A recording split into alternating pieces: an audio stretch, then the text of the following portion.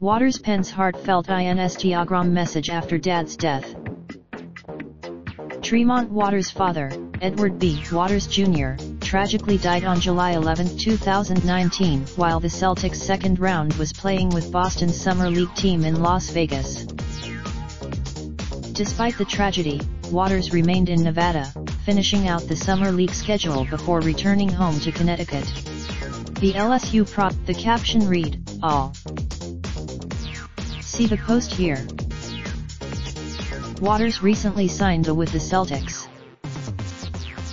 Related slideshow: top picks of 2019 NBA draft provided by Iman. Raindrop, drop top smoking, no cooking the hot. Fucking on your bitch, yeah, that. Looking up, open the park.